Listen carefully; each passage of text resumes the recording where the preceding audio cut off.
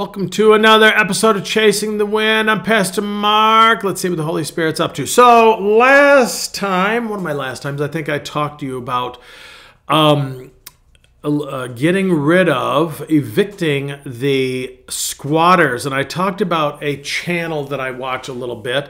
Don't watch it religiously or regularly, but they have every now and then I'll watch it. It's called the Pethericks. I don't want to say it in English. The Pethericks, I say. The Pethericks.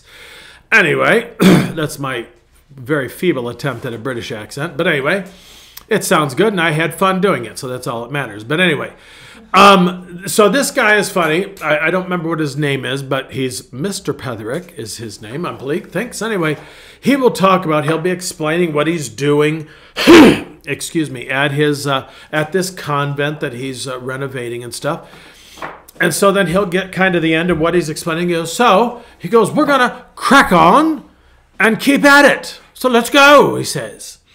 So there it goes again. It just happens when you watch it. You got to say it right. And I just thought it was funny. Now, I have a little bit of Irish in me. And so, C-R-A-I-C, crack. What's the crack? That's not like crack cocaine, crack. It just means what's the fun, what's going on, that sort of thing. But so I looked up to see what crack on meant, and it meant to enthusiastically keep on doing what you're doing. And so young Mr. Petherick, his name is, he says, so he tells you what he's going to do. We've got this going on. So let's crack on and do what we got to do here. And away he goes.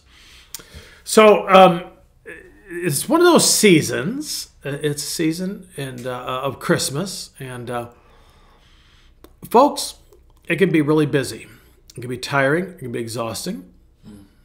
Just living today can be exhausting when you see all this going on in the world. I'm going to suggest to you that you crack on.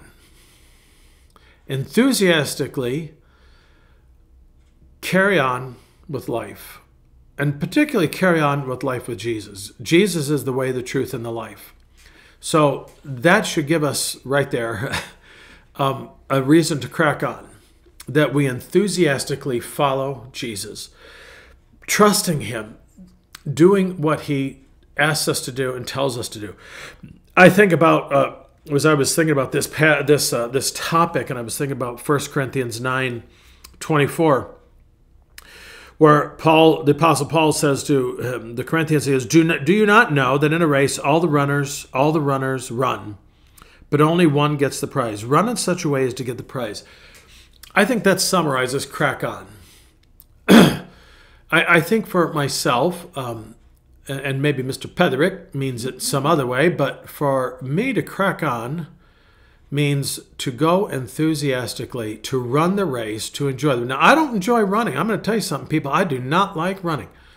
And I don't run across streets. I cross streets, and, I don't run because it's undignified, okay? So I'm just trying to have as much dignity as I can and not run.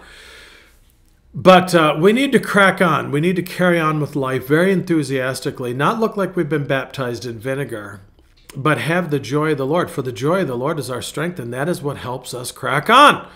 So the very short little thing for you this holiday season. Thanks for joining me. I'm just going to encourage you. This is my benediction for you. Crack on. Follow the Lord enthusiastically. The joy of the Lord is your strength. Until next time, I'm Pastor Mark. Merry Christmas, grace, and peace.